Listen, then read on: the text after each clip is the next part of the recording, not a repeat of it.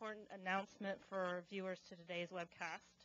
During this webcast, we encourage you to please send your email questions for the Q&A period to sierrarm@calepa.ca.gov, sierrarm@calepa.ca.gov. It's my pleasure to introduce Dr. Julia Friedman to this afternoon's seminar. Dr. Friedman is head of the Carbon Management Program for Lawrence Livermore National Lab. He leads initiatives and research into carbon capture, carbon storage, and fossil fuel recovery and utilization. In this role, he has submitted congressional testimony for the U.S. Senate and California Assembly. His research interests include carbon sequestration, underground coal gasification, hydrocarbon systems, deep water depositional systems, basin and range tectonics and sedimentation, sequence stratigraphy, and landslide physics. Quite a lot. Dr. Friedman has published in Foreign Affairs and the New York Times and worked with U.S. EPA, USGS, and DOE, and many private companies. In 2005, Dr. Friedman was invited by MIT to join their team on the future of coal energy. And in 2006, helped assemble the National Petroleum Council report on the future of oil and gas in the U.S. Won't you please welcome to today's seminar, Dr. Julia Friedman.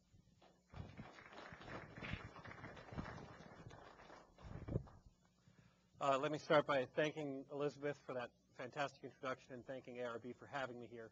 I'm really most appreciative, and this is a topic that I love to talk about and one that I'm eager to talk about to folks here today. So thank you again for the opportunity. What I plan to present is a discussion about reducing emissions in California through what's basically an emerging old technology. Some people call it new technology. In some ways it is, but it's also an emerging old technology, carbon capture and sequestration. And because of California is California, there's things about the application of carbon capture and sequestration in the state and the potential for emissions reduction using this technology that really are specific to the state. And it's not just the geology, which is important, but also the mix of sources, the mix of resources that all come together in the same place that I think are of interest and provide a real opportunity.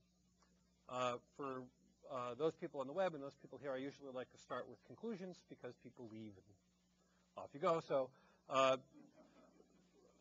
the first thing, if you don't take anything home from this message but this first bullet point, this is the winner.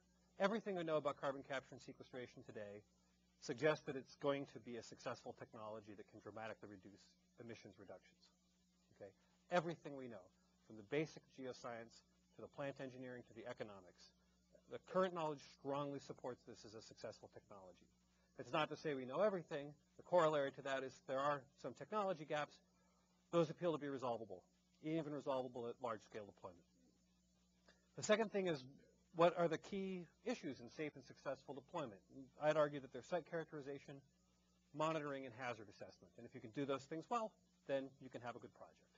Site characterization is actually the most important of these things, and all information derives from that. The punchline being, if you choose a good site, then you're 90% there.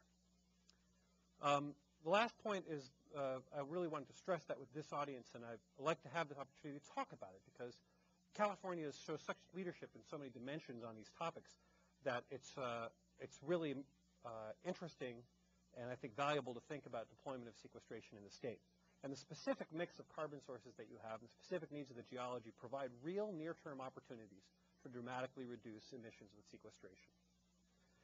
So, first I want to start with a point of urgency.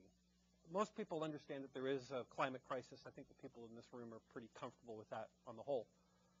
Most people don't realize just how grave it is and just how bad it is.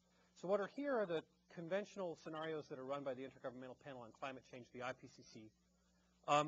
The worst scenario, if you will, the highest emission scenario is the A1B scenario, which is the upper red line. That's the one which is rapid economic growth, low ecological focus, and large population growth. The point of this presentation here, this slide, is that we're actually way above the worst case scenario today. Not a little bit, we're way above, and we're actually projected to go way above next year and the next. That we're already at 32 billion tons of carbon dioxide a year.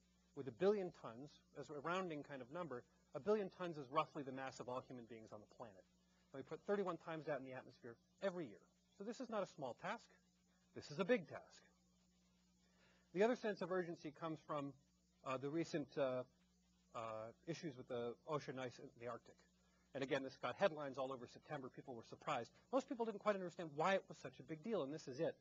The A1B scenario, again, the high emissions scenario, people have run ensembles of climate models, 30 different climate models, many different runs per climate model to come up with this trajectory for what's going to happen with the sea ice. In 2007, we hit the worst case scenario mean 20 years before we were supposed to. This suggests also that there are strong feedbacks in the system which are bringing us more urgent climate change results than we anticipated pretty dramatically. So as a consequence, the urgency associated with emissions reduction is one of the things that makes carbon capture and sequestration such a central and important technology to all of this. To a first order, what you're talking about doing here is actually very stupid. And by stupid, I mean it's a hard-to-break technology. It doesn't have a lot of moving parts. It's not sophisticated. There's not much finesse. What you do is you concentrate the CO2 from surface power supplies or flue streams, and then you stuff it underground way down deep. And if you can do those things successfully, then you've done carbon capture and sequestration. The vertical scale bar in this figure is about 2 kilometers. Some people think that we're putting this, we're digging trenches in people's backyards and sort of stuffing CO2 into them. No, you've got a kilometer of the Earth's crust over on top of any place you're going to do this. And what you're really talking about is storing them in 2 fundamental places, either saline formations. These are basically geological formations that are full of brine. And by brine, we mean, in many cases, much saltier than seawater. This has a terrific capacity. By capacity, in this case, the conservative estimates for the globe are 22,000 gigatons. Think about the 32 gigatons we're venting as a year. So roughly speaking, 100 times more than we need on an annual basis. That estimate's probably a dramatic underestimate. We probably have way more than that. And the United States is blessed with a terrific resource, so is California, in terms of sequestration capacity. In terms of depleted oil and gas fields, that's actually places where we've actually proven that the crust could hold buoyant fluids for a long time. And it's also places where there's a potential economic upside in the form of enhanced oil recovery or enhanced natural gas recovery. The physics and chemistry of these two places, these two kinds of formations, are pretty similar. And we know quite a lot about them from analog industries. But this is basically what we're talking about. In order to sort of get off the ground, in order to pass the laugh test, it's worth asking yourself, can I get a terawatt of power from this? Can I get 4 gigatons of abatement from this?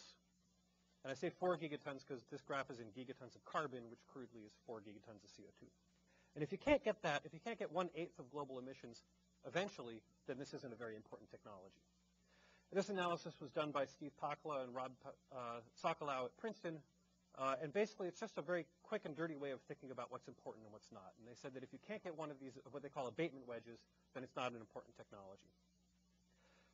The first thing I want to communicate to you is that sequestration is not a panacea. You cannot get 7 wedges from this. Similarly, you can't get 7 wedges from any technologies that we have available. You're going to mix and match. So what can we reasonably expect? We can reasonably expect to get 1 wedge of abatement through carbon sequestration. That's essentially equal to about the volume of oil or the volume of natural gas we move around the world today. So it's not a small volume, but we move those masses, and we can produce that from the subsurface so we can inject it in the subsurface. It passes the laugh test. The most that we can credibly expect is maybe 50%. So we're thinking 15 to 50% of the problem can be handled with this. This is a pretty aggressive scenario. What this basically says is you're going to double the world's oil and gas infrastructure volumetrically just to handle CO2. Can you do it? Yeah. Is that easy? No. Is that likely? We'll see. But this gives you a sense of sort of what the range of what's involved and also the scale of the effort. The main thing to communicate is it's a portfolio of stuff, and this is one of the things you put in the portfolio. You put conservation in the portfolio, energy efficiency, nuclear power, renewables. All these things are options that are on the table. Sequestration is a big one because it can get you 1 to 3 of these wedges. In terms of cost, this may come as a surprise to a lot of people. Today, it's cost competitive with a lot of these other options. Crudely speaking, on a levelized playing field, it's about equal to nuclear, and it's about equal to wind. There's going to be places where it's better for one versus the other. It's not going to be true globally, but crudely speaking, that's the case. It uses proven technology. Part of the reason we like this is because there's no miracles required. And as I'm going to show you later, we've actually been doing this for quite a long time, and that's an important take-home lesson from this. A very important aspect of this technology is you can use it both to new and existing plants. We actually can retrofit a power plant for carbon capture and put the CO2 underground. So you can take whatever fleet of fossil fuel emissions you have today and do something about it. So that's an important option to keep on the table. The last point is that there are dramatic rooms for cost reduction. Today, the costs that I talked about, we can get into the details of this later, but they're sort of right ballpark.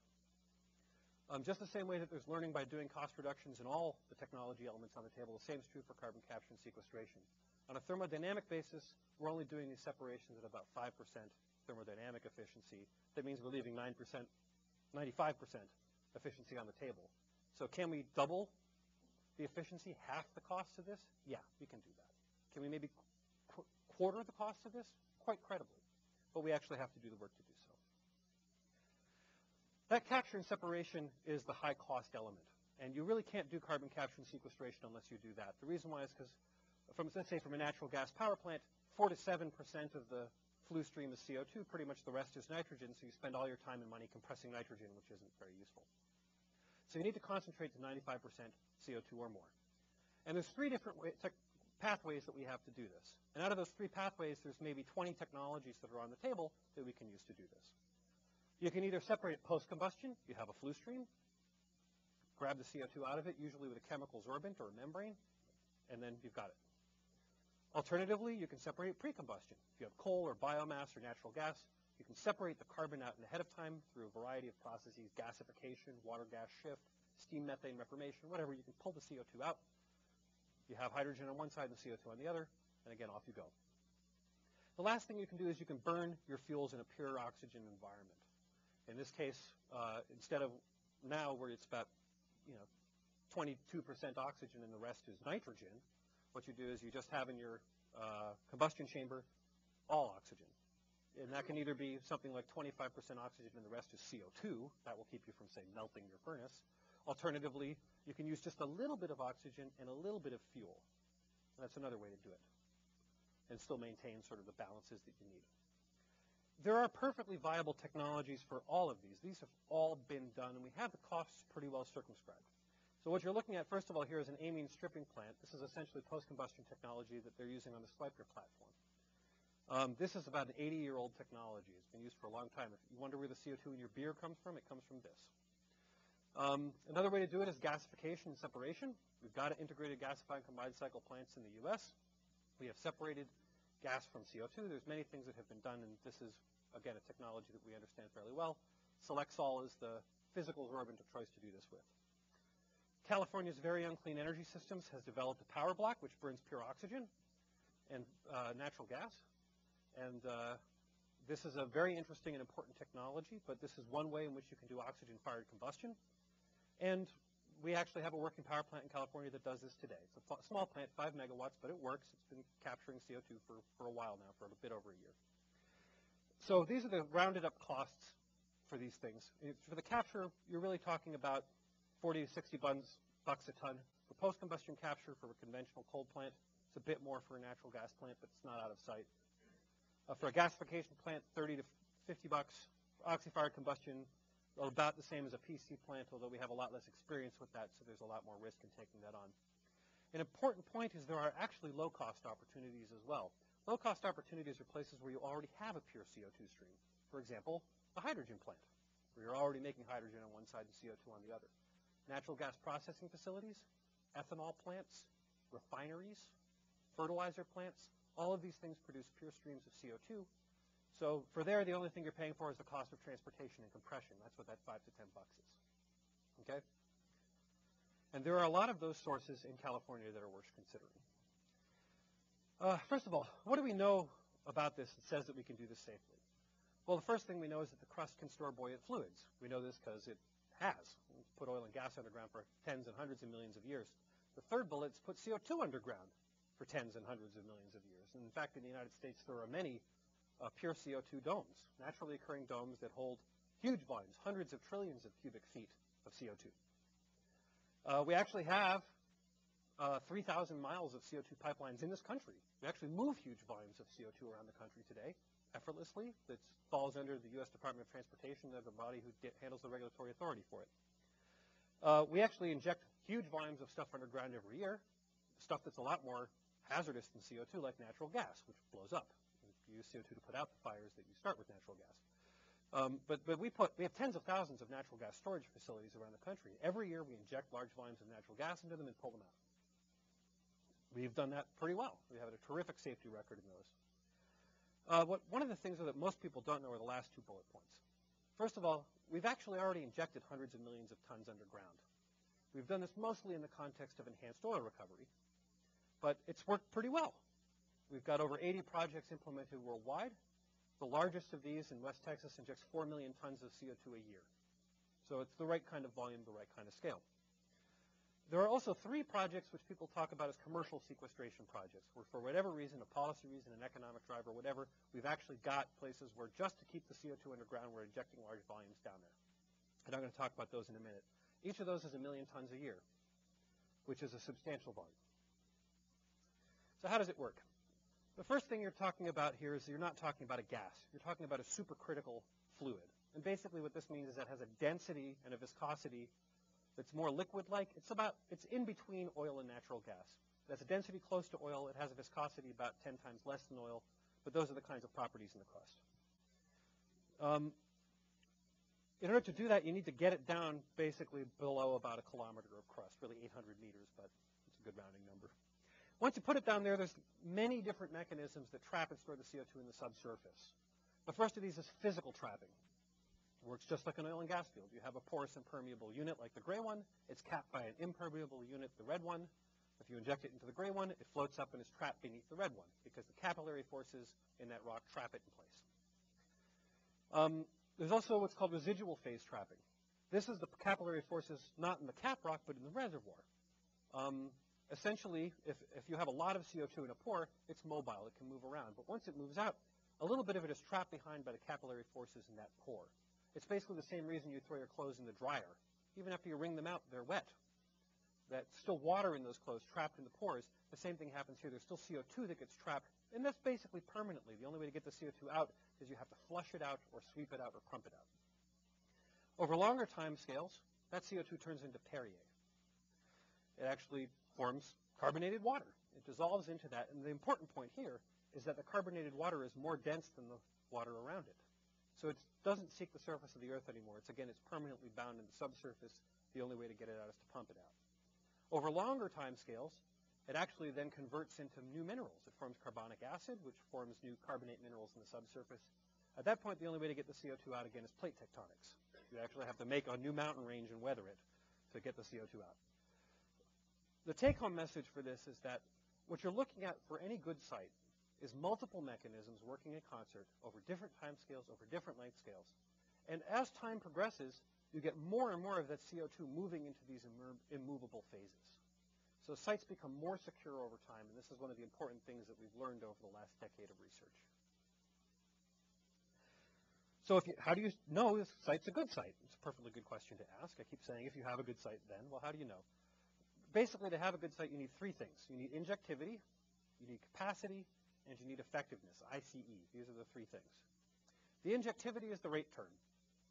If you have a 1,000-megawatt natural gas-fired power plant, then you'll be making 3 million tons of CO2 a year that you've got to put someplace, and you have to do that every year. So you need an injectivity in the rocks that can handle that volume. You need capacity. That capacity is the bulk term. If you have that plant and you run it for 60 years, you're going to put 180 million tons of carbon dioxide in the subsurface. You better have enough rock that's good for it. If you don't have injectivity and you don't have capacity, you don't have a project. You don't have a site. And a lot of people haven't gotten their brains around that. There's parts of the world where you have these things. There's parts of the world where you don't. And if you don't have these things, you shouldn't be considering a project. Even if you have those things, you're not done because you have to make sure the CO2 is stored effectively, that it stays underground. And by that, we mean long beyond the lifetime of the project. If you inject CO2 for 60 years, it has to stay there for more than 5. It's got to stay there for some long time after that. And the community is still wrestling with what exactly that means. But certainly we're talking about at least tens, possibly hundreds of years where the CO2 remains underground. The reason why we choose those kinds of numbers is because of what the goal of sequestration is. And this is something, again, which is sort of often lost in the conversation. The goal of carbon sequestration is not permanent isolation containment. That's not the reason you do this. It's not to keep CO2 away from people. Our bodies make CO2. The reason we're doing this is to keep it out of the atmosphere for a while. We want to keep it out of the atmosphere so we can bridge to a decarbonized technology, to where we have a carbon-free infrastructure. And if we can get over the next 100 years, if we can get over the next 500 years, that's entirely worth the price of engagement. So how do we do this job? How do we actually say, well, we've got injectivity, we've got capacity, we've got effective storage? Well, the good news is that's all off-the-shelf technology, too. It varies from site to site. Each site is specific, but we know how to collect this data, both for saline aquifers and for depleted oil and gas fields, and we do this using conventional hydrologic data sets, conventional oil and gas exploration and production measures. There's a whole suite of tools, drilling wells, shooting seismic volumes, which we can use to understand this and to do this well. Which gets us to the issue of the cost of this part. The assessment piece, choosing a good site, as I said before, it's the first thing you do and it's the most important thing you do. Something that most people don't understand is when you're talking about a large project, it's also by every measure the cheapest thing you do, by a lot. So let's say that the cost of capture are somewhere between 40 and 60 bucks a ton, like I was saying about before. The cost of storage are mostly the cost of drilling wells. And I usually use a number like 5 to 10, but actually the number is more like 50 cents to 12 bucks per ton. But there's a range of costs, but it's basically a factor of 10 cheaper than capture. The cost of monitoring, which I'm going to talk about, are a factor of 10 cheaper than that, because that's on the order of 50 cents a ton for the monitoring piece. The assessment piece is a factor of 100 cheaper than that. We're talking about fractions of a cent per ton to do the assessment. The reason why is because if you have 180 million tons that are going underground at your plant, and you spend $5 million doing your assessment or $20 million doing your assessment, that's going to be a lot cheaper than the cost of building and running that thing for 60 years and putting all that CO2 underground. It's also important to get the permitting. It's important to avoid hazards. It's important to make sure that you've chosen a good site. It's important for public buy-in. There's all kinds of reasons that this work needs to be done, and it shouldn't be shortchanged. It's really incredibly important. Thankfully, that work has been done in a bunch of places. As I said before, there's 3 projects. Those are the ones in the red stars where people are sequestering CO2 today, and I'm going to talk about each of those in just a moment. The green stars are places where we've been doing CO2 injection for enhanced oil recovery. Again, there's about 80 projects in the United States. Some of those quite large, 4 million tons a year, 2 million tons a year. There's a big project in Trinidad that's been running since 1974. Most people don't know this, but Trinidadians have been injecting more than 1 million tons of CO2 a year for 25 years. You know, that's just no big deal. The yellow stars are the projects that are going to come online within the next 5 years. And there's a lot of big projects that are going to come online in the next 5 years. The biggest of these is actually in the northwest shelf of Australia. That's the Gorgon project. That's going to come online in about 2 years, in 2008, 2009 time frame, and that's going to inject about 6 million tons of carbon dioxide underground. That number, 6 million tons, is the same amount of CO2 that comes out of a 1,000-megawatt coal-fired power plant. So we're going to have the proof of concept right there. We've already gotten pretty far with the 1 million-ton tests that I'm about to talk about. Importantly, one of the things that we know about these projects is that we haven't learned what we need to out of them. We still haven't spent the time and money to do the science that we need to do to answer the questions that a lot of people have. So we continue to need these large projects as a learning mechanism to get us to the place where all the stakeholders involved are going to be satisfied. The first of these projects was Sleipner. This began in 1996. This was driven entirely by a policy and economic decision. The Norwegian government said, it'll cost you $50 a ton to vent the CO2. They said it'll cost us $15 a ton to capture it and sequester it. That's what we're going to do. So since 1996, they've been injecting 1 million tons a year. They've put 11 million tons of carbon dioxide underground at this site into a saline formation. And here it is. What you're looking at here is essentially an ultrasound of the Earth. We send sound waves down to the subsurface. They reverberate back. It's called time-lapse seismic. But what you're looking at is basically an ultrasound of the Earth. And like an ultrasound, for those of you who have seen ultrasounds of babies, the only reason that you know it's a baby is because somebody told you. You need to know what you're looking at to interpret it. Well, the same thing's the case here. What you're looking at is between 1994 and 1999, you see that there are these reflection horizons that have appeared. That's CO2 that are trapped within the reservoir. And one of the things you can see is that it hasn't come out of the reservoir. The top of the reservoir in the 2001 line is that bright red line. No CO2 has escaped from there. There have been two more surveys, one in, I think, 2004, another one in 2006, to show the same thing. So we've been monitoring this injection for 10 years, and there's been no demonstrable leakage. The resolution of this tool is about 10,000 tons. So we've injected 11 million tons. We know that 10,000 tons haven't leaked out. That means we're good to 99.9% of the inject date. So again, that passes the lab test. And this work got people excited enough to start thinking about this broadly. The next big project to come online was Weyburn in Canada. Here they're taking a pure CO2 stream, one of these low-cost options I talked about, from a gasification plant in North Dakota. Pan-Canadian built a 200-mile pipeline to inject it into their oil field. They're injecting about 5,000 tons a day, a little less than 1 million tons a year. The reason they're doing this is because they're going to get an extra 130 million barrels of oil out of this. However, before they started, they said, we are going to store the CO2. We're going to demonstrate that it stayed there for a long time. That's a commitment to this project. And we're also going to put together a $24 million science program to demonstrate that point. They did regional hydrologic work. They did a bunch of work on hazards and assessments.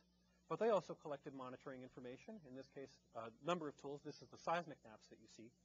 And again, you can see the same sort of thing. These are map view kinds of things. And the impedance contrast you're seeing here, the bright colors are places where CO2 has gone into the subsurface. And by looking at these slices again, they've been able to demonstrate that it has stayed in the reservoir as predicted. The last project is the Insala project. This one is being driven, strangely enough, entirely by corporate goodwill. This is a gas project in Algeria. I tell you, the Algerian government doesn't care if you vent CO2. But here, the BP is the primary operator, and they said, we care if we vent CO2. They've mapped the reservoir. That white stuff is the permeable zones. That's where you have injectivity and capacity. The black stuff is where you don't. So they said, we can inject CO2 into the water leg of this gas field. They spent $100 million building this separation plant, and they spent $30 million a year compressing and injecting it down into this reservoir. And the reason why they're doing that is because they expect this is an important technology in the future, and they want to be the best at it. And that's going to give them a commercial advantage. From looking at these projects go forward, we have some idea about what it's going to take to actually commercialize this technology, what it's going to take to bring this into the public sphere to the point where you actually have large amounts of CO2 sequestration. And what this diagram shows you is sort of a life cycle of a project, and there's basically two parts. The yellow boxes are tasks that an operator has to do. The green boxes are decisions that are made by people. Sometimes those people are regulators, like the EPA. Sometimes they're financiers or insurers. Sometimes they're the operators themselves. But they collect information in the yellow boxes, and they make decisions in the green boxes. And basically what you're talking about is first, you look for a site. Once you select it, you do characterization before you inject. It goes into the permitting. Once you actually get the green light and you can permit the project, you start monitoring it before you inject, because you need to know what it looked like before you injected so that you can see what happens afterwards. Then you begin injection. Then you get this box. This box lasts for 50 years, something like that, in which you monitor and you operate the site. At some point, you end it, and when it's done, you decommission the project. When that's done, you still monitor, because you have to make sure that it's behaving the way you expected it to, and that the CO2 that goes down stays down. At some point after that, everybody says, we're happy with what you've done, and work ceases at the site. There's a number of sort of bottlenecks in this process. And those four bottlenecks are basically, first, we don't actually have good capacity assessments on a state level and a national level. It's just stuff we don't know. As a result, on a case basis, you select sites. You can't look at a state map and go, we know exactly where the best place to store CO2 is. We know where the best resource is. Let's think about how to work that. The second thing that we don't have is we don't have protocols for operators. An operator is sitting here going, I've got to fill those yellow boxes. I don't know what I have to do. I don't know what's the minimum level of due diligence. I don't know what's overkill versus not enough. The next choke point is you don't have a regulatory framework. Somebody at Cal EPA might go, well, maybe I can permit the well, but what does this mean? How do I permit the project? What's area of review? What's actually the regulatory and legal basis in which this goes forward? And that's still up in the air. The last one is human resources. There are not enough people to do this. Anybody who can do this work can get triple their salary at an oil and gas company. There's just not enough manpower to do what needs to be done. So these are the four bottlenecks, and the thing that I want to leave you with that I think is of incredible importance in talking about sequestration is none of these is a technical bottleneck. There's still technical information that goes into it. You want to design a regulatory framework, or you want to collect the data that you need at your site as a protocol. You want that to be technologically sound and well advised. But there's no miracles needed to do this. We do this as a matter of course all the time with other kinds of projects. So what we're talking about here are at heart questions of public acceptance, questions of deployment, questions of policy, and that's a very, very important place to be with this technology. It's one of the things that makes it so attractive. One of the big questions that people have about this technology is, well, I inject the CO2 underground, then what happens? That's a good question. It's a perfectly valid, reasonable thing.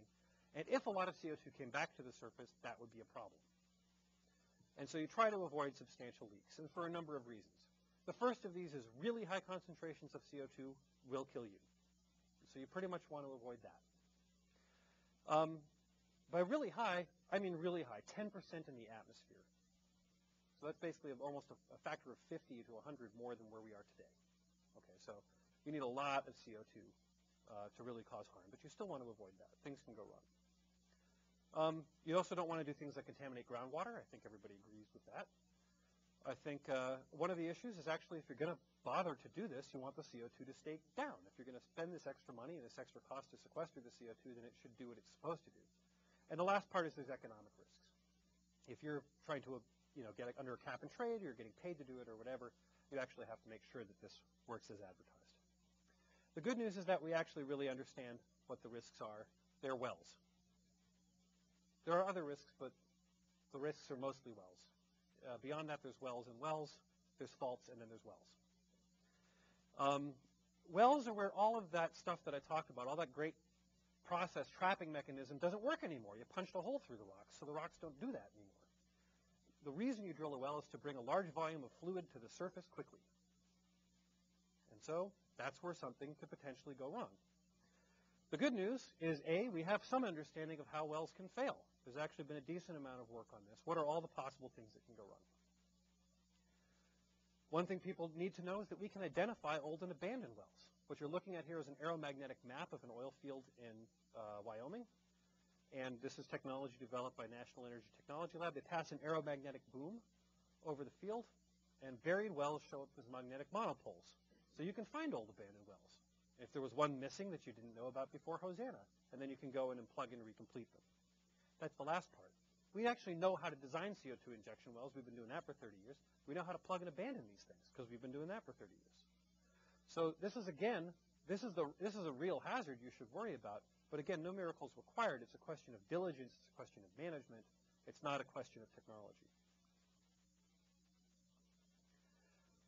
It is reasonable to ask, let's say that you missed a well and something went horribly wrong. We did some work at Livermore to try to figure out what that might look like. And one of the things we did is we went to a CO2 geyser in Utah. It's called Crystal Geyser. This was a well that was drilled in 1936. The people were looking for oil. They didn't find it. They found CO2. They walked away and abandoned the well unplugged, and it's been erupting ever since. And by erupting, you can see it. There's a big eruption there. It gets to 10-meter tall fountains. There's no thermal property about this. It's all just CO2 concentration provides the drive. The water is 16 degrees Celsius. That's it. Well, a couple of things that you can get from this picture. First of all, these people standing in front of it aren't really worried. And I've got, you'll see I've got pictures of children playing in this. I mean, this is not Chernobyl. It's a different kind of thing. In fact, it's a tourist attraction. The city of Green River has been trying to figure out how to make it more explosive, more exciting. Another thing that's important to know about this is what the volume of the flux is. What happens when a well goes really bad? And we did some work around this, and we went out and actually measured the flux from this kind of well. Turns out it's about 50 tons a day. First order of business, 50 tons a day would be about the same. If I had a CO2 canister here and I turned it on, that would be about 50 tons a day. Crudely speaking, that's what it's talking about. You guys wouldn't drop dead on the spot if I did that. And the people who are playing in this fountain, this geyser, are not dropping dead either. Okay, 50 tons is not that much. Another way to think about 50 tons is if you missed this eruption for a year, somehow you were really bad at your monitoring and you had a well that came up on jetting 10-meter vents of CO2 into the air for a year, that would be about 9,000 tons of CO2.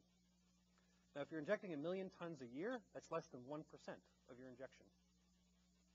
So it's not like it goes down and comes back up. There's actually limitations to how fast it can come back out of the ground. Now, we did some simulation to try to figure out what a plume would look like. And we actually gathered data at the site. We went out and collected an array of the flux data to figure this out. And then we simulated that eruption, these events. And this is what the plume looks like. The thing that you need to know about these colors is that the darkest blue in the center of it is greater than 100 parts per million above background. Once you get outside that smallest blue circle, you basically can't detect it anymore. It's getting to the point where you could stand there with a CO2 meter and not see an eruption that big if you were 200 feet away. That's the concentration of CO2 that's in the atmosphere. Should you still worry about it? Absolutely, because not everything looks like this. It might come into a low-lying area. It could be a cool, still day, and CO2 could pond. There's things that can go wrong. So we came up with saying, well, if we have this point source and we have some terrain we didn't know anything about, there could be a well anywhere in here, what should we be worried about? What should we care about? It's credible. And we did this analysis, and basically where there's colors are places where there's an elevated risk of CO2 collecting. This is about 3% of the land area. So what this means is if you're going to be doing a project in this area, this is where you need to do extra due diligence. This is where you need to put some extra monitoring technology on the ground. This is where you need to do extra surveying to make sure that there isn't a large leak or a large hazard nearby.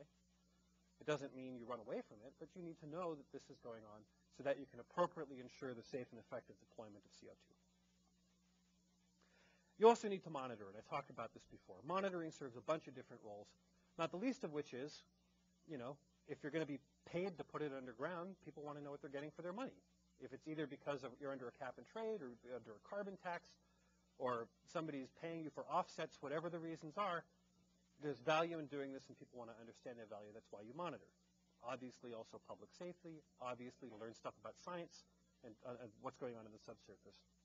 The good news is there's only a small number of parameters you care about. You want to know where the CO2 is. You might want to know its concentration in the subsurface. You might want to know if it's making stress changes. You might want to know if it's coming back up to the surface. These are things that you would want to know about. And there are a huge number of tools to do this with, all of which have been vetted and tested in many arenas. Many of them have actually been used in CO2 pilots in various locations. So again, there's quite a lot to think about and to understand with this. And these are just what I consider to be my personal favorite tools to do this with. This is not the only way to do it. But there are certainly, again, many tools which we can use to do this. The question you should be asking yourself at this point is not can we monitor, but what's the least we need to know? What's the least monitoring we need to do to ensure public safety? Because we need to ensure public safety. But we don't want to foist an undue burden on people. We don't want to have them gold plate everything. So what's credible? What do we actually need to understand? What's the lowest level of due diligence? And we don't have a good answer for that yet. That's one of these things where some technical investigation would work. I'm going to spend the rest of my time focusing on California and the West because I think this is so important. The Western region is just at the center of national action and interest. And of course, AB 32 is driving a lot of decision-making in the state, as it should. It's a landmark legislation. It's national and global leadership in the best sense of the word. At the same time, SB 1368 came on the boards, and that's sort of a structural change that gives us a mechanism to think about this. Essentially, you can't have a long-term power contract without at least hitting a natural gas combined cycle standard of 1,100 pounds per megawatt. In addition to that, the Western Governors Association is crafting their carbon markets initiative. That's going on in real time. Washington has adopted the SB 1368 standard. Other states are likely to follow. In California, we've got AB 1925, and the document was just delivered to the legislature this year talking about what we think are important aspects of carbon sequestration. That was done in part with the with the California Energy Commission, groups from WestCarb, who you hear about later, many groups I was involved in that. That was a fairly big effort. And there are many actions pending in other states around the West. These are the groups that are at the forefront about this. As an example, within the next 2 weeks, the Wyoming legislature is going to decide who owns the pore surface in their state. And they're going to make that law. We don't know who it's going to be. Is it going to be mineral rights? Is it going to be surface rights? They don't know yet, but they're going to make that decision.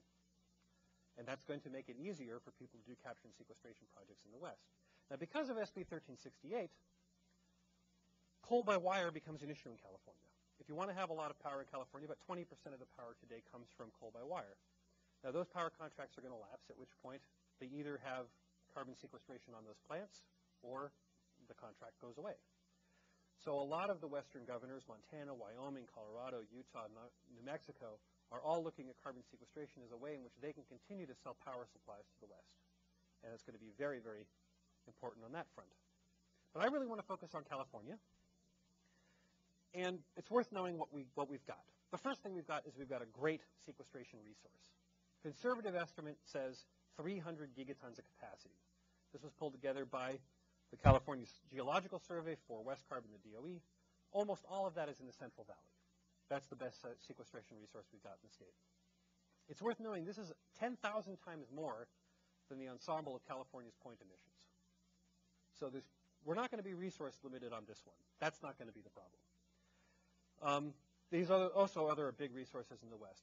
On the diagram on the right is kind of hard to understand. What you're looking at are stratigraphic columns for the San Joaquin Basin. And the yellow units are basically all units you can inject CO2 into. And the white units are basically seals that trap the CO2. So again, an abundance of resource and abundance of trapping mechanisms. Site characterization, however, is needed to turn these sort of reserves estimates into actual projects. Now, the potential benefits to California are large. Some of these are going to be manifested in the long term, but some of these we can go after in the short term too.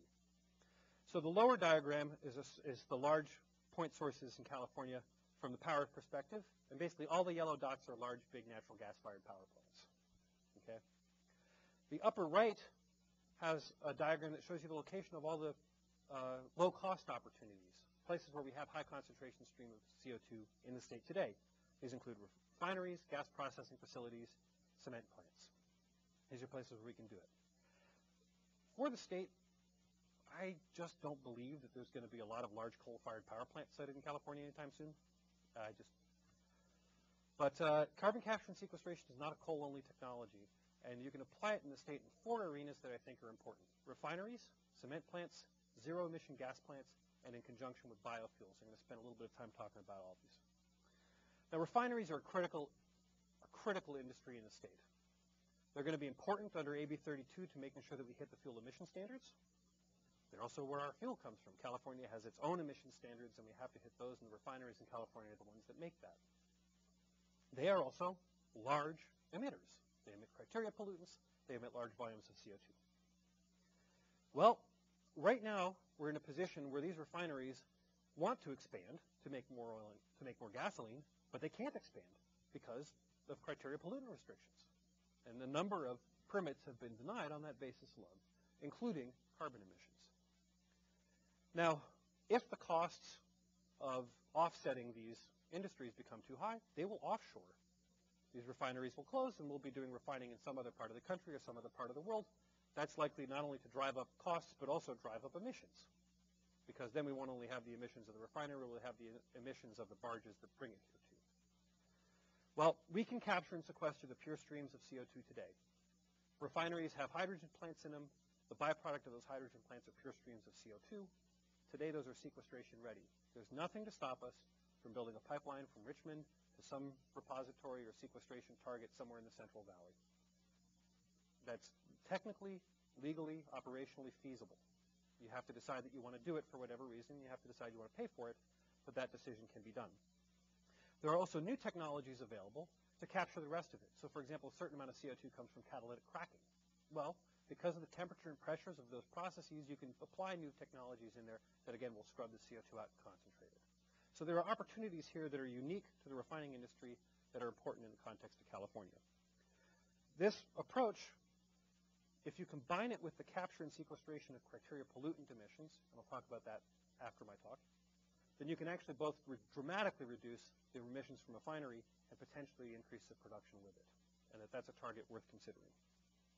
Cement is another one. Cement represents 3% of California's emissions. The reason why is because when you make cement, you take limestone and you turn it into calcium oxide on one side and CO2 on the other. You just make a lot of CO2. 25% of the flue gas comes from that part of it. You just have lots of CO2 when you make cement.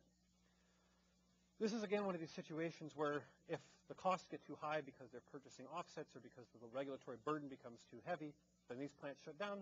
They build cement plants in China and Australia, and they ship us the cement. That offshores the jobs. That offshores the emissions with it. That's not a great place to be. Now, at Livermore, we've done a little bit of work looking at capture technologies that are uniquely suited to the cement industry, because, again, there are specific temperature and pressure and material things that matter with it. One of the things we've hit on is actually using the cement kiln dust that's a waste product from some of these plants to actually do the capture and sequestration at low cost. So here you actually handle the criteria pollutants. SOx and NOx are also taken up with that. The CO2 is also taken up with it. And you also have to remove the solid waste, which is a byproduct of the stream. And so we've been talking to a number of cement plants, and we're just beginning now a research program around that in collaboration with that industry. Now, if you really want to get to AB 32, then we're going to have to go after natural gas emissions too. And this is not necessarily the front burner issue. There's many things that one can go after. But as I said at the beginning of this talk, there's an urgency around emission reductions, and that means that you have to consider natural gas. It may be that in not too long, the SB 1368 standard of 1,100 pounds per megawatt is considered too high. And people start ratcheting down further, 800 pounds, 600 pounds, to further decarbonize the power sector. Well, right now the natural gas plants provide 25 million tons of CO2 in California. Under SB 1368, we're probably going to see more of those plants because the demand for power is going up, and that's pretty much the only kind of stuff that can get permitted. Renewables, yes, but natural gas as well. Now, again, we have technology options in the state, oxy-firing combustion. One of the things that I don't think a lot of people have recognized is that just like any other renewable technology, I should say, people talk about the green-collar jobs. I know Dan Cameron was here talking about that yesterday. This works here, too. This is export technology that could be developed in the state. We could become global leaders in carbon capture. We can become global leaders in carbon sequestration. And we can do that through technology development and application. If we don't do that, if we want to do sequestration in the future, we'll be buying that from Norway or Australia or some other vendor, and it won't be from the United States. And again, that will be an opportunity where California has today to show leadership in this arena and to develop technologies that can be sold in other places. Last is biofuels. Everybody understands that biofuels plants have a carbon reduction associated with them because the plants take CO2 out of the air, and then you burn it. And so it's kind of a closed carbon loop. It's actually not really closed. You guys know that, but you can do that. What most people haven't thought about is if you combine carbon capture and sequestration with a conventional biofuels plant, you have a negative emissions power plant. The plants take the CO2 out of the atmosphere, and then you put it underground. It's the only technology we have today that can take CO2 out of the atmosphere at a reasonable cost. That's worth going after. If you need to make deep reductions quickly, you can make a negative emission power plant and get there. You can do it using agricultural waste in the Central Valley. It's also true with liquid biofuels. Currently, about a third of the carbon from biofuels manufacturing goes into the fuel itself. About a third of the carbon goes into waste products like glycerol. And about a third goes into CO2 that goes into the atmosphere. Well, you can capture that CO2 and sequester it underground from an ethanol plant, from a biodiesel refinery, whatever you want to do. If you do that, you'll basically have the carbon value of that fuel. If you're blending that fuel with conventional fuels to hit that AB 32 low carbon emission standard for your fuels, you can further reduce it with carbon capture and sequestration. There's another way to say this, which is how you combine carbon capture and sequestration with sectoral carbon reductions in general. And this is recent data, 2007, from the EPA, in which they looked at a bunch of different options. And there's a couple of them that are circled here. One of them, which I know a lot of people have problems with, is coal to liquids. Coal to liquids, crudely speaking, have double the CO2 footprint of conventional gasoline. Excuse me. Well, if you combine it with carbon capture and sequestration, it has about the same carbon footprint as gasoline. That's not enough for California, but you can certainly get there. The second circle over to the right is if you combine coal to liquids with biomass combustion. If you throw about 20% biomass in there, what does that get you? What it gets you is 35% less carbon than gasoline. Coal to liquids plus biomass plus sequestration gets you a substantial carbon reduction. The circle that's next to it, the oval over on the far left, is what happens if you take corn ethanol and combine it with carbon sequestration. And corn ethanol is the blue bar at 22%. If you combine that with carbon capture and sequestration, you double the benefits of it, because about an equal volume of carbon is in the fuel as goes into the CO2.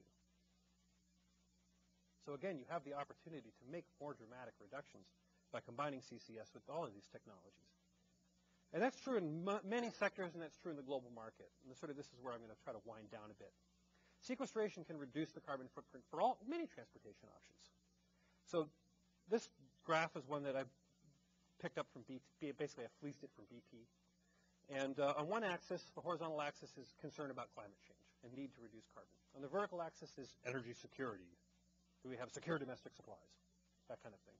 And all of these technologies compete in the marketplace in various ways. Carbon-free hydrogen competes with heavy oil in the market. It really does.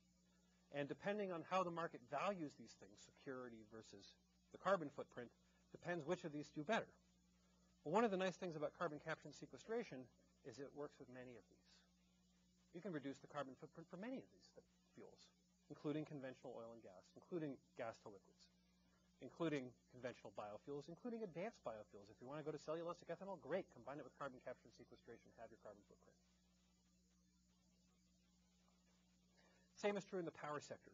All these things compete. If you want to have a hydrogen power project versus gas-fired power project versus a solar-powered power project, solar thermal or solar PV doesn't matter. These things all compete in the marketplace.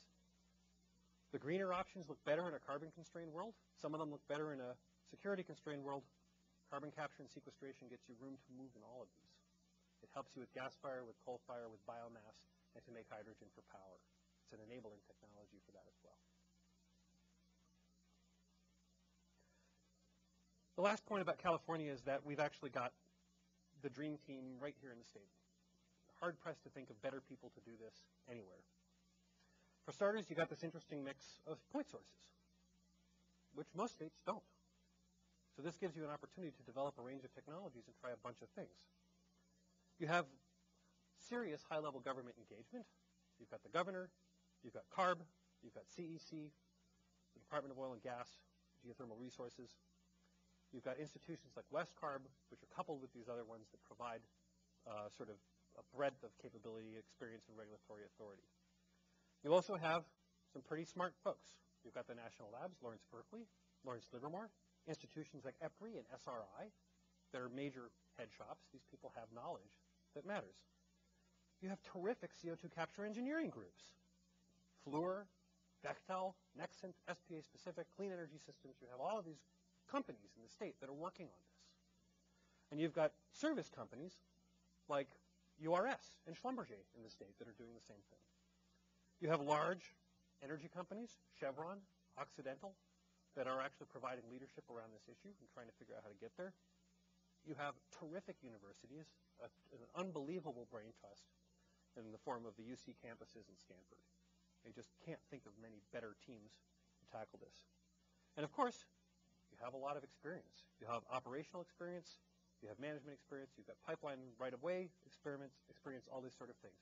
You also have something that's not here, a large and dedicated group of environmental groups, Natural Resource Defense Council, Environmental Defense, Clean Air Task Force.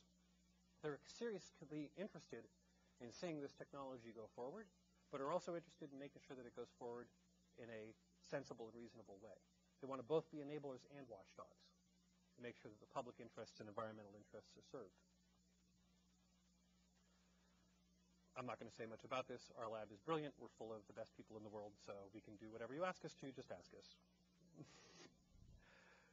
The main thing, again, is to recognize that what this technology really represents.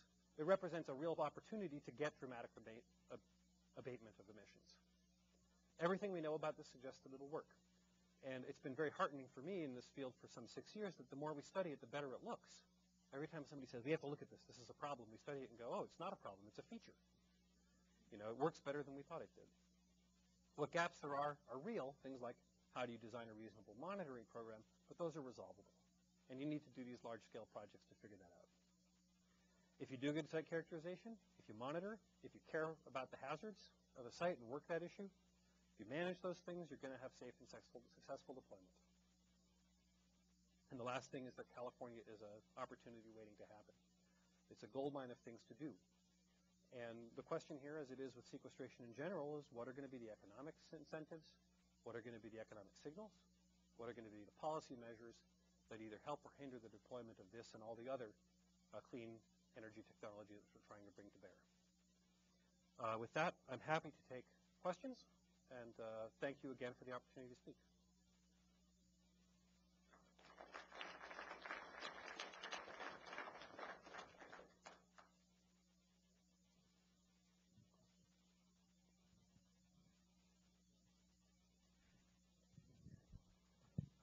As you mentioned earlier, time is of the essence. And my personal experience with things like the coal gas fire at Coolwater and things like that is that there's not only a very long lead time in developing pilot projects, but often the pilot projects end up going nowhere, not for lack of technical demonstration, but simply because there hasn't been a concomitant development of an economic infrastructure to make it happen. Is your lab or others, are other people working on that problem? That's an excellent question.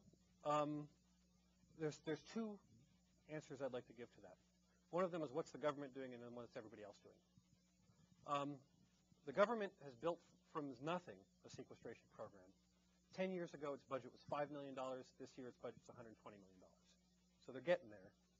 But within the sequestration research program, a big chunk of the program is what's called the regional partnerships. And you heard me allude to WestCarb as an institution that's one of the 7 regional partnerships. Many people are confused and think that the primary mission of that is a technical mission. It isn't. The primary mission of that is actually developing the infrastructure to enable the deployment of the technology. So, for example, there are 23 geological pilot projects that are going forward in the country. Part of the reason to do that is to get local mayors and local regulators and local decision makers learning about sequestration, understanding what it means, and having to make some decisions about it. And that's helped to enable the rollout of that. The second thing I would say is what's the rest of the world doing? This year, again, I said the federal budget's $120 million. Last year, BP spent $200 million on this. Industry as a whole in the energy sector, not in the power sector, in the energy sector, spent about $1 billion. The power sector and the coal sectors are starting to come up the curve. The thing that makes me excited, that makes me think something's going to happen, is that the money people, the financiers, the insurance industry, they're now serious about this. One measure of that is actually Swiss Re, the world's largest insurer and reinsurer, will not insure a project that doesn't meet certain carbon emission standards. Another measure of that is they've held a meeting last year in Zurich, and they said, we will permit every aspect of this as long as it passes muster by us, with one exception, which is the long-term liability question. But they'll permit the rest of it, and they'll insure it. So I think, again, the market signals are sort of getting you in the right place. Before we take another one from the audience, let me take a web question. This is from, let me start first with Zhenhong Lin from ARB. He said, the question is, how much consensus do scientists have regarding the technological and economic feasibility of CCS?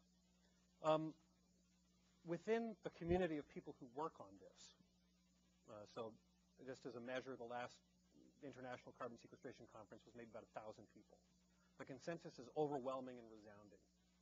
One measure of that consensus was the Intergovernmental Panel on Climate Change, the one who puts out the assessment reports, put out a document at the end of 2005, which was an assessment of carbon capture and sequestration technology. And there was a group of some 30 scientists. They received over 1,000 comments in the first round, a similar amount in the second round. It went through exhaustive peer review. It was signed off on by all the nations involved. They said it is very likely that we can keep 99.9% of the CO2 underground from a well-chosen site for at least 100 years, and it is very likely that we can keep, if you choose your site well, that you can keep 99% of the CO2 underground for 1,000 years. So that's a reasonably good consensus kind of argument.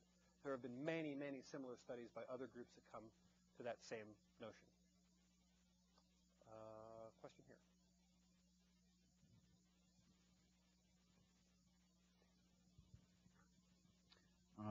Thank you for your presentation.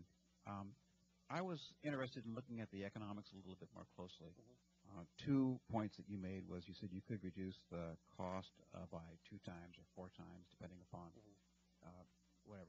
And you didn't really go into how you would do that. You said what, you didn't say how. Mm-hmm. And is that being pursued is my first question. And how is that being pursued? We're going to start again with the federal budget process, which is a great place to start about this. Last year's budget for carbon capture technology research was $13 million. Not a lot. That said, let me first tell you the context for my comment and then answer your question directly. The context of my comment was the fact that we do gas separations so inefficiently today that to say that we can have or quarter the costs by doubling or quadrupling the efficiency is, from a thermodynamic basis and a technology basis, entirely credible. Now, there are groups out there that are pursuing this, and we've got some large-scale tests going on right now that are worth noting. One of these is a company called Jupiter Oxygen. They have a process to retrofit conventional boilers, and they are running a 4-megawatt test today. They do it the second way that I talked about with oxy-firing, small amounts of fuel, small amounts of oxygen to manage the heat, and they do a lot of work on flame shape. It's sort of an integrated design approach. They say that they can do this with no increase for cost of electricity. I'll believe it when I see it. But that's their starting position, and they're running the 4-megawatt test right now. There's a 5-megawatt post-combustion test going on right now for chilled ammonia sorbent. It's a novel sorbent for chemical separation post-combustion. Their claim is that they can do it for $11 a ton. We'll see. There's another technology that I personally like. It's an enzymatic membrane. A company called Carbozyme in New Jersey does this. They say they can do it for $9 a ton, and they're at their 100-kilowatt test right now. They're not at the 5-megawatt test. They're getting up there. There are other promising technologies, advanced membrane technologies like ionic transfer membranes, ultra-thin membranes, novel polymers. There are very interesting ways to do lower-cost oxygen separation, which is, for oxy-firing, that's the big cost, but if you can do that, you're there. Using crown ethers, again, advanced membrane technologies. So, and groups like Air Products, Siemens, Westinghouse, General Electric are starting to put their change into this. So they are starting to get the right market signals to believe that there is an opportunity here. I just, keep your eyes peeled. It's not like there's somebody's prepared to warranty that today, but we're getting there, and I would be very surprised if in 10 years we don't have at least a halving in cost. 10 years, you said? I would be surprised if in 10 years we haven't cut the cost in half. Okay. The second question has to do with one of your slides you showed $40 to $60 per ton of carbon dioxide. Mm-hmm. And it looked like those are various options for coal. Yeah, that was for conventional pulverized coal retrofit. And gasification and oxy-fired combustion. Yeah, the gasification was 35 to 50. Oxy-firing was about the same as PC retrofits, 40 to 60. Yeah, and I guess what I was interested in was looking at it in a slightly different way, and that was to take a look at the levelized cost of electricity, including maybe any kind of efficiency hit you might have by separating out the carbon, and look at a broader array of options, like comparing it to natural gas versus hydroelectricity versus, say, nuclear. We had the comment yesterday at the seminar that you mentioned that by the time you get through adding carbon capture and storage to coal, it costs as much as nuclear. Yeah. So I guess because it's an array of showing costs for a variety of technologies. Yeah, there's actually quite a lot of that that's been done. Again, the IPCC document spends a lot of time talking both about capture technology and the economics of integration, how they compare. First of all, let me just get this off my chest. Nobody actually knows the price of nuclear power. I've talked to many, many nuclear engineers about this. They can't give me a good answer. So when people come up with price estimates for the cost of nuclear power, often they say things like, if there's a new build, if we get loan guarantees, if the waste problem is handled by somebody else, there's all these things that go into it. But let me try to answer your question directly now.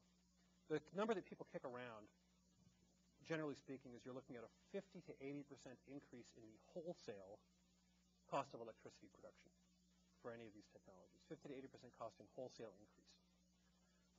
In 2004 numbers, which is where these documents were written, you're talking about maybe 4 cents a kilowatt for conventional coal plants. You'd be talking about 6 cents a kilowatt. That compared favorably with nuclear power plants in many settings, not in all, but in many. And it compared favorably with natural gas with carbon capture and sequestration. If you were to do those, that was for 90% capture. It was those cases. If you wanted to do 50% capture to hit the SB 1368 standard, the costs are less for that. But there have been a number of groups that have done this kind of analysis. Ed Rubin at Carnegie Mellon, Howard Herzog at MIT, Dale Simbeck at SPA Specific, that have tried to do apples and apples comparisons. And I would direct you to the Future of Coal report that MIT put out that thinks about this in a pretty omnibus way. If you just go to coal. I think www.mit.edu/coal gets you that. Let me take another web question. The question from Chris Berry is, if sources of alternative energy are used to create hydrogen by electrolysis, then oxygen is a byproduct, and sequestration of carbon dioxide with the need to separate carbon dioxide and nitrogen from combustion. So basically, if I understand this question properly, what you're saying is if you can have low-cost electrolysis of water to make hydrogen, then you might be able to get your oxygen for cheap as a byproduct, which might incentivize oxy-firing combustion. I wouldn't dispute that. Actually, one of our scientists is working on a way to do that using wet ocean chemistry, and it's an interesting technology. We'll see if it can get off the ground. But the initial premise, which is that you're going to make hydrogen by electrolysis, is pretty dicey. Because if that electricity is not coming from a carbon-free supply, you're making carbon when you're making the hydrogen. And if it is coming from a carbon-free supply, then why do you need the hydrogen? You've already got carbon-free electricity. So there's the second law sort of hits you pretty hard there, and you're going to be fighting losses at many places along the system. And what you definitely don't want to do is to sort of make electricity to make hydrogen to make electricity. That's sort of a strange thing to do. Second question he has here, it's worth remarking that the combination of fuels, especially coal and oxygen, regardless of how obtained, also produce much higher temperatures. That's why you either need to do recirculation of the CO2 in order to keep those temperatures down, or use very small quantities of oxygen and very small quantities of fuel so that you get the right temperature balance in the boiler. If you tried to take a conventional boiler, put in as much fuel as you normally do, and burn that in a pure oxygen environment, you'd melt your system very, very quickly. There is an opportunity, I think, in here for high temperature material development, but we'll get to that in maybe the second or third generation of plants. In the near term, we have two credible ways of doing this, one of which Babcock and Wilcox is prepared to license and guarantee, which is the first option. So I'm pretty sanguine about that technology. Another group here. Got a question. One of the take-homes, I guess, that I'm getting from this discussion today is that the risks are known and the risks are not large. And so one of the risks you focused on was well failure, but there's, I think, a lot of other risks that deserve a little more attention. Could you speak to what's happening on, in particular, the transport pipeline risk and hydrological types of risks, Sure. with groundwater, which you mentioned very briefly? Right. First of all, if you want papers on that, I wrote an issue on sort of risks and hazards for last year's NETL conference. You can get that if you Google me and type in NETL 2007, you'll find the paper. Also, recently, Elizabeth Wilson and I wrote a paper on this issue that came out in Environmental Science and Technology last year, so you can get some information there too. There's three other risks which people come back to on a regular basis. One of them is induced earthquakes, which I didn't talk about. The short answer for that is we totally understand. I wouldn't say we totally understand that. Everything that we know says that that's not a big risk and readily managed. And I can get into the details of that with you offline, but that seems to be the case. Groundwater contamination is one. And here one of the things we know is that if CO2 were to get into groundwater, it would probably react with minerals and with other components of the groundwater aquifer and release things like VOCs and metals in some way. If it just came into the aquifer and made Perrier, it'd be sort of a punchline. But if it really makes Perrier with arsenic, it's a headline, and that's something you want to avoid. That's an area of active research, and there's a number of groups out there. In fact, Lawrence Berkeley has a reasonably big project in which is jointly funded by the DOE and the EPA to try to understand that risk. They're doing a combination of laboratory work and simulation to try to figure out that. We're studying that ourselves from a different perspective, which is to try to figure out at which point would you care about it. If a little bit of CO2 comes out and it makes a very small amount of source term, and it's not a big deal, then that's okay. At what point do you actually get worried? Excuse me. At what point are you concerned about the fact that you've degraded a water supply? And so we're trying to take it from the opposite perspective. So as opposed to the sort of the basis up, what are the reactions that happen? We're still saying we're coming from the other way and saying, at what point do you care? And EPRI is also putting some money into this, trying to figure this out because it's an important question. Again, mostly what this boils down to is the wells, because it's the only way. It's the primary way to get a lot of CO2 back to the surface. CO2 pipelines have a pretty good track record. The way that there's a paper that written in 2006 by Sally Benson and now at Stanford, in which she compared the operational risks and the sort of environmental hazards from conventional oil and gas analogs, natural gas storage and stuff like that. And those risks are quantified there. And the punchline from her paper was carbon capture and sequestration risks are not going to be bigger than that. So if you were to, say, duplicate the entire infrastructure of the oil and gas industry to handle CO2, that would effectively be potentially doubling that total risk. Because CO2 is not flammable, it has low reactivity in general, one could make a case that the risk would be less than that, but we haven't made that case convincingly yet. Okay. All right. The questions are coming in on the web. I just got two more, and I'm going to try to get to the last one that I had here first and then hit somebody in the audience again. Oh, atmospheric release. But I talked about that. Just one last point on that. We understand something about the transmission leaks along faults, and one of the things we know is that they're 3 or 4 orders of magnitude less than transmission leaks on wells. So again, wells are the standout risk in that regard. Question from Merad Lord Gui, I think. I enjoyed your presentation. One thing that bothers me about sequestration itself is that if I use the figures from Kamen, a data remember, presented yesterday, your price figures represent about 200 billion barrels of oil equivalents to estimate the costs. This gets into a question which you asked actually about the energy penalty.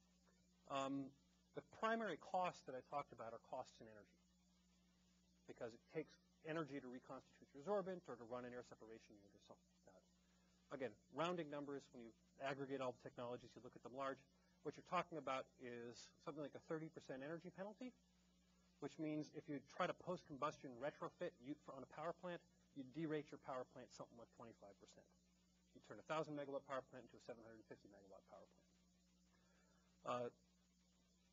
You can do it. From an engineering perspective, it's not necessarily the best way to do it. That's particularly true for IGCC plants. And that's an important point because IGCC plants, the whole I is for integrated. If you build an IGCC plant and it's configured a certain way and everything's integrated, and then you try a retrofit, all of your components are missized. And so people have talked about making plants sequestration ready. Dave Hawkins from NRDC says, my driveway's Ferrari ready. You should be thinking instead about sort of an integrated design if you can. It's easier to think about it in new plants. I don't think, and this I want to make a point about this because this is at the end of this note. It says, isn't this a huge amount to make the miracle you mentioned at the beginning of the seminar by investing in the development of renewable and clean technologies? First of all, no. I don't think it's a lot to invest. We have a tremendous challenge in front of us, and we're going to have to fire on all pistons right from the very beginning, or else we're just not going to make it. I wake up in the mornings and have good days and bad days. Some days I'm like, Hosanna, we're going to make it. We're going to get there. We're going to finally realize that we need to do this. The other is I just wake up and go, no, we're not going to make it. But it's a question of that. But the main thing that I want to dispel is the notion that there's somehow a trade-off between investing in sequestration versus other green technologies. I mean, first of all, that's preposterous on its face. I'm looking at California, which put 1 million solar panels on roofs, which has, the Public Utilities Commission is proposing a $600 million research program, all of which is aimed at renewables. To think that somehow that's going to take money away from sequestration or the other way around is sort of not real. The sequestration research budget for the federal government is $112 million. The EERE, energy efficiency, renewable energy budget, is about $1.6 billion. So, you pay your money as you take your chances, but I don't look at this as a zero-sum game. I look at this as we all have to work really hard to get there. But the other thing is it really is going to be a question of how costs run into the marketplace. And in there, it's a question of a levelized playing field. I think that there's terrifically good reasons to incentivize renewable power supplies and to incentivize energy efficiency. And the reason why is because they're worth doing. We're going to get carbon abatement, we're going to save money, we're going to do all these things, but we have a potential energy well, we have a hump to get over, and we should do that.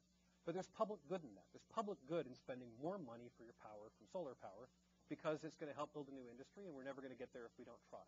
Sequestration is sort of in the same basket at this point. There's public good in figuring out if this is going to work or not, especially in the state of California, where we have such dramatic need to reduce emissions in the near term. And so I very much think that this is money well spent. The last point about it is where the resources are. One of the things that I came to understand very, very clearly in the past couple of years is that we don't set policy in China. We don't. China's sitting on the world's third largest coal reserves. They put in 100 gigawatts, 100,000 megawatts of power last year, and they're going to put in more this year. I don't think we're going to get substantial carbon reductions in certain places in the world without carbon capture and sequestration. But the other thing is just a question of the distribution of resource. It's hard for us to set policy in Wyoming, much less China. The Powder River Basin sits on top of 600 billion tons of coal. That coal is sent to Florida for combustion. And the reason why is because half of our power comes from coal. It's still going to be a cheap, available resource. We're not going to use oil to do this separation, like you say. We're going to use more power from coal. And these things have been calculated in the form of effective abatement. If you look again at the IPCC documents, the older literature, they talk about the fact that you have this energy penalty. There's extra CO2 that comes from that. So when you actually make the calculation, you have to put that all together and roll it up. And the numbers which I gave you are for that. So that's the sort of the final point from there.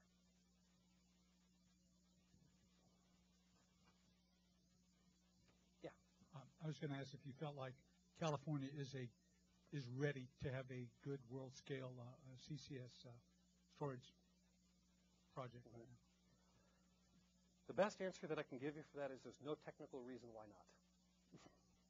Whether or not it's ready is going to be a question that California is going to answer itself.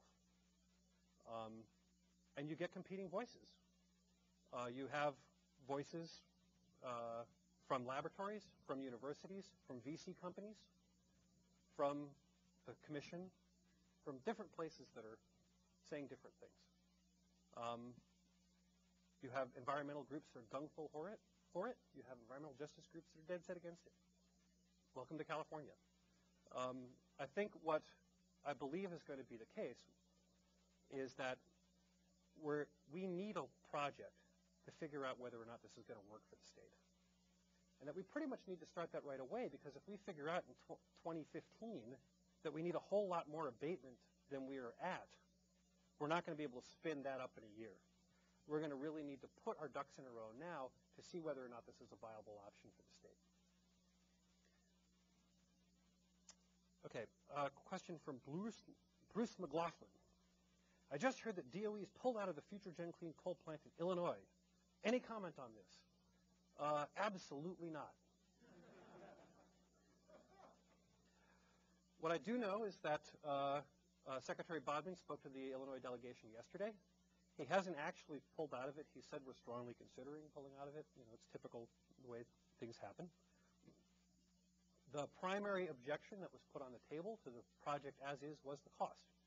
Like the costs for everything in the world, the costs of materials and labor have gone up. The original project was blocked at $1 billion. It's now slated, depending on who you talk to, between $1.8 and $2.1 billion. This gets back again to the issues of cost. That's true for everything. That's true for nuclear. That's true for wind turbines. That's true for pipelines. That's true for everything. Some sectors are hit bigger than others, but all of the costs have gone up. We're going to see where that finally ends up. What I do believe, and we've been working with a number of companies that are going to do this in a number of states, Illinois and Texas, before the decision was made, said, we're going to do this on our own if we're not selected. So I expect that they're probably going to do something like that on their own. There are projects that look like this that have been proposed in Wyoming, in Colorado, and in California with BP's Carson project. And we'll see if we get there. But we do know that Australia's zero-gen project is online to start in 2010. This is a place, again, where we're sacrificing American leadership. And personally, I would like to see, if not FutureGen, a project like FutureGen come forward very, very, very quickly. Before I forget, that reminded me of something. For those of you who just can't get enough about sequestration, next Wednesday at the Sheraton Hotel Natural Resources Defense Council and Environmental Defense are co-sponsoring a day-long session on the topic. And they're bringing in people from all over the country. A number of the names that I mentioned, Sally Benson, Howard Herzog, are going to be there. Gardner Hill from BP. They're actually, it's in Sacramento on the 13th. It's at the Sheraton starting at 8:30. It's in Los Angeles on the 14th at USC. And so we're doing a traveling roadshow. And I'm going to be part of that as well, so if you didn't get to pepper me with questions now, you can do that there. But in part, I wanted to mention that because the ARB is actually a co-sponsor of that effort. And so is the California Energy Commission, CPUC, a number of entities in California are co-sponsoring that effort. Okay. Another one in the room. Okay, let's take this one in here. Could you please share your thoughts on biological sequestration? My thoughts about biological sequestration, and by that I believe you mean terrestrial sequestration, storing CO2 either in the terrestrial biosphere or in soils, is something that we need to look at carefully. There is a lot of science that's not settled on that. As I was saying over lunch, every month or so, there's going to be a paper in Science or Nature that says it's much better than we thought it was. And there's another paper that says it's much worse than we thought it was. And the reason why is because it's a complex feedback system. It's a complex cybernetic system. It has many, many moving parts, many of which we haven't mapped particularly well. But the hope of biological sequestration is that it can actually do a lot. And if you look at some of the estimates that have come forward for how much CO2 could be stored in the terrestrial biosphere and soils, you can get quite a lot, 80 to 100 gigatons in soils, possibly 2 or 5 times that compared to the soils in the terrestrial biosphere. Those are not numbers you just walk away from. So I think there's something to be done there. I think if I were king, I would put a $100 million research program on that tomorrow and say, let's figure this out and see if we can do it. Because if we're going to count on that option, we need to figure that stuff out. But it's an important one. Let's go after it. One of the things, though, that sort of troubles me in the back of my brain, Wolfgang, is about the accounting of that. Because that's sort of the devil is in the details in biological sequestration around the accounting. And one of the things we're seeing is that people are purchasing offsets using biological sequestration.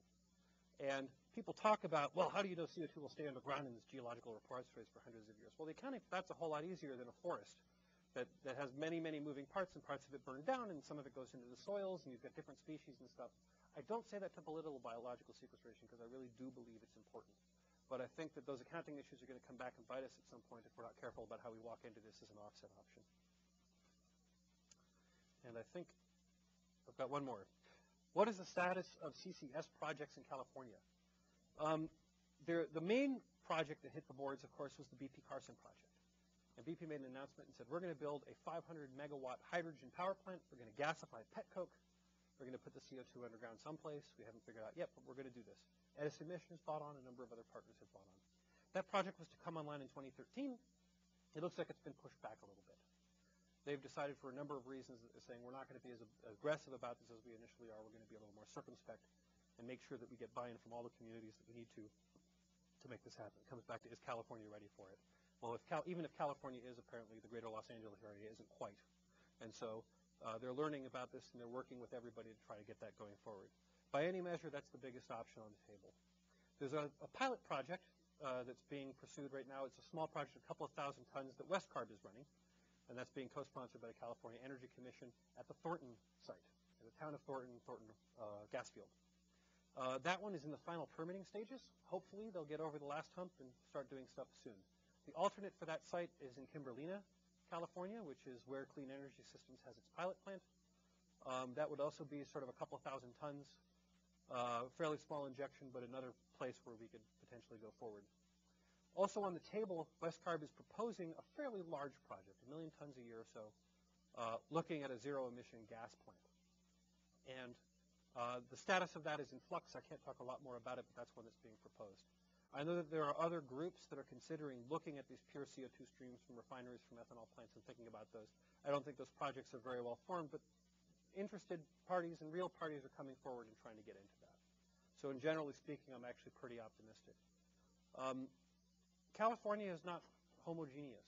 It's not homogeneous geologically. It's not homogeneous economically. It's not homogeneous philosophically. Ronald Reagan and Nancy Pelosi come from the same state. It's pretty different. there are going to be parts of the state that are going to be really interested in this technology. There are going to be other parts of the state that are not interested in this technology. There are going to be some parts of the state that say we love carbon capture and sequestration as long as it happens in Wyoming. And we're going to see all these things play out in real time. Personally, I'm pretty optimistic. And I think the reason why is because as people learn more about the urgency of the climate crisis, the more they begin to understand what's at stake in the fossil fuel infrastructure, and understanding that that's an important piece of the decarbonization to face head on and say, yeah, we're going to go after that. And we're going to go after conservation, and we're going to go after efficiency improvements, and we're going to go after renewables. But we're going to go after nuclear too, and we're going to go after carbon capture and sequestration too. And the reason why is because if we don't, it's going to be a lot more expensive and a lot more painful. The last figure I'm going to leave you with, I'm going to sign off here because I got to run, came out of the Stern report. If you guys remember in the UK last year, Nicholas Stern and a celebrated economist led a study to try to figure out what the cost of global carbon abatement were. They said if you roll it all up, it's 1% of global GDP. Buried in there, they referenced a paper that was done by Pacific Northwest National Labs. It was a good paper. What they said is, what's the cost of doing that if you don't have carbon capture and sequestration as an option? So if you just went with renewables, nuclear, conservation efficiency, you went with all this stuff, but you didn't have carbon capture and sequestration, what would it look like? And basically the costs of getting greenhouse gas abatement on a global scale go up 50 to 80% if you don't have carbon capture and sequestration. And it's not perfect everywhere, but there's parts of the economies where you just want that option. And I personally believe that California has some stake in this. And I would like to see that option be vetted and considered seriously in thinking about how we are going to meet the challenges of these dramatic emissions reductions we're facing. Thank you very much.